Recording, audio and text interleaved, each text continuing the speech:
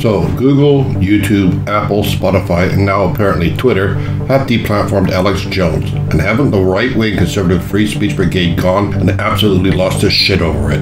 Sargon of Akkad released a video when the news first broke entitled First They Came for Alex Jones, basically a play on the Martin Niemöller poem First They Came for the Communists, and he was quickly followed by a host of others, all screaming the sky was falling and that soon they all could or would be stripped of their right of free speech, along with all their other various rights and freedoms. Basically the slippery slope argument. Right about now, I would have to say that Sargon would make his nemesis Anita Sarkeesian proud by the way he has been playing the victim card of late. But has Jones been denied his right of free speech by Google, Apple, YouTube, Spotify, or Twitter? I would have to say my answer is no. He most certainly has not, and here is why. Firstly, Jones is an American, and his free speech rights come from and are protected by the First Amendment of the U.S. Constitution, which reads as, Congress shall make no law respecting the establishment of religion, prohibiting the free exercise thereof, or abridging the freedom of speech or of the press, or the right of the people peacefully to assemble and to petition the government for redress of grievances.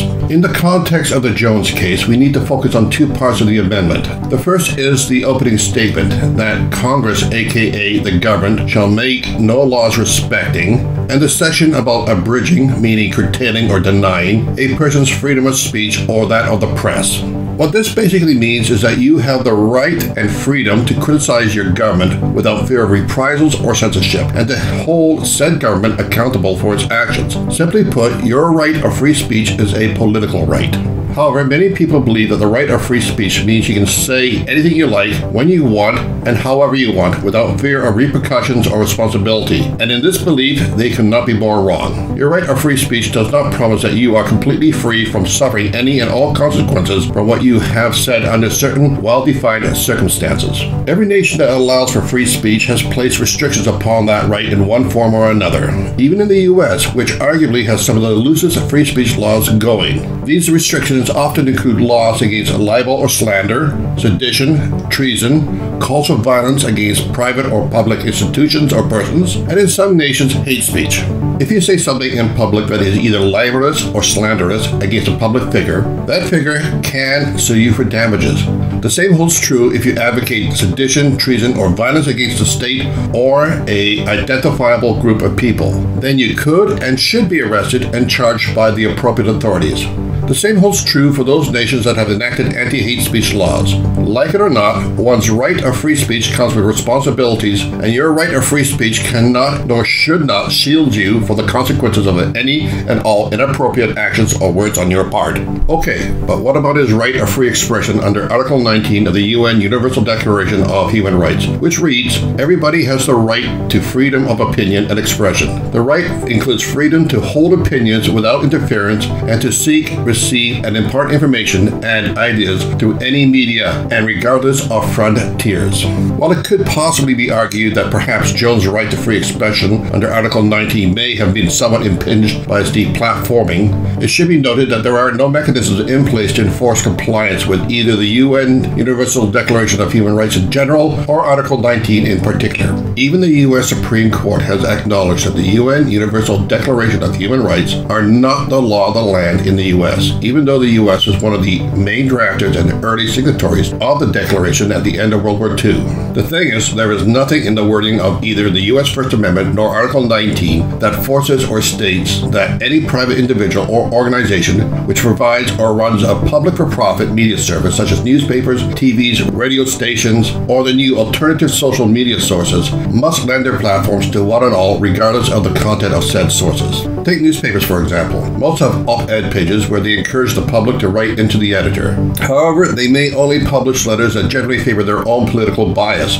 while publishing a scattering of opposing letters in order to preserve the illusion of fairness and balance. Cable networks such as Fox News and CNN do this as well, and there's absolutely nothing in either the First Amendment or Article 19 to stop them from doing so. Now, in the case of YouTube, Google, Apple, Spotify, as well as Twitter, they do not produce content per se, but are dependent on private content creators such as myself and yes, Alex Jones, to provide them with material that they can make ad revenue off of. These firms are of publicly traded private companies who offer access to their various social media platforms to the general public and whose only real duty is to ensure that nothing negatively impacts upon their ability to generate the maximum amount of return or profit for the shareholders. They also have to be very mindful of their brand's reputation. As stated before, there is nothing in the wording of either the U.S. First Amendment nor Article 19 that forces private companies to provide open and unregulated access to their platforms. Indeed, they have every right to deplatform any individual who violates the agreement they freely entered into with the service provider when they agreed to their terms of service. Also, under the First Amendment, the right of the people to peacefully assemble, also known as the right of association, protects these firms' right to disassociate with and deplatform any individual or group whose content and views can bring the service provider's brands into disrepute. And this is why these companies deplatformed Jones. He was found to be acting contrary to their terms of service, terms which Jones' own website mirrors.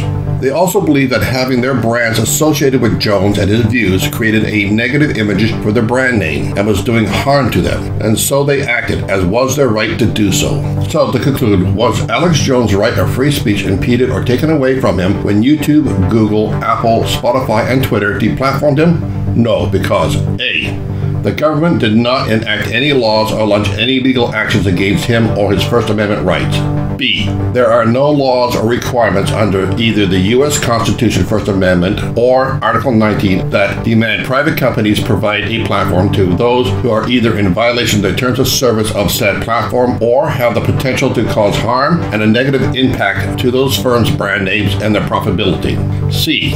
Alex Jones' own website is still up and active, and its radio show is still being broadcast on over 90 AM and FM stations throughout the U.S. on the Genesis Communication Network. D. There is nothing stopping Jones and his supporters from funding and creating their own multimedia platform. So in short, Jones' right of free speech has not been removed or attacked. However, since beginning the script for this video, Donald Trump has come out and said that it is dangerous for social medias to self-regulate, hinting that perhaps the government should take control and regulate such companies. If anything, this should put the fear of God into the so-called free speech warriors on both the left and right, as this is a direct threat to both a person's and a private company's right of both free speech and free association. I wonder, will Sargon and his friends address this, or will they stay silent?